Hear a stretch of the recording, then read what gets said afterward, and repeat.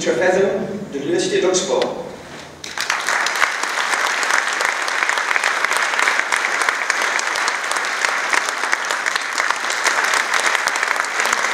Something I loved about the ceremony this morning is the feeling that of communality, at least across Europe. We sing gaudeamus igitur, and that's the same at Oxford, and we wear clothes that are the same all around Europe. It's Europe and the world. It's a wonderful feeling of universality of academic life.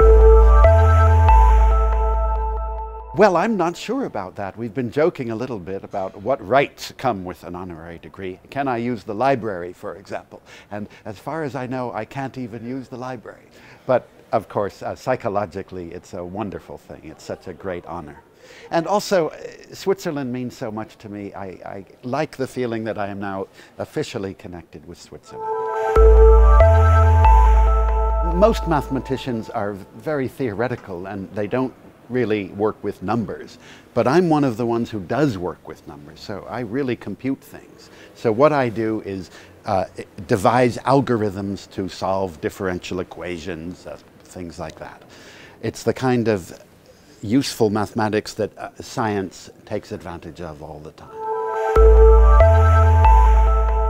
Well, it is a paradox. I think all mathematicians find that when you're in a conversation with somebody else, you're almost always talking about their subject rather than your own subject. We get so used to that if somebody asks me about my work, I almost feel uncomfortable. I'm not used to it. Well, of course, I'm fascinated by formulas, as all mathematicians are, and I thought that the standard body mass formula was very odd. It didn't seem to have a clear justification.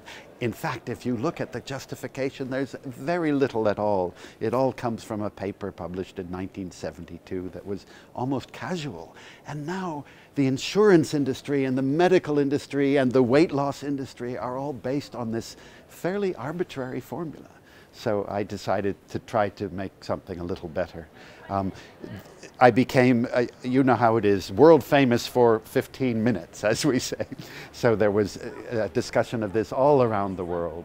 And it made people angry to some degree, because my revised formula suggests that tall men are actually not as overweight as they think, and short women are not as underweight as they think. So it caused some anger, I'm afraid.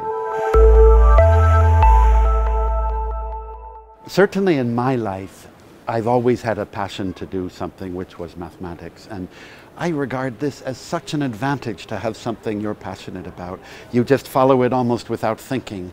That makes life work out easily. It's very hard if you don't have a natural passion.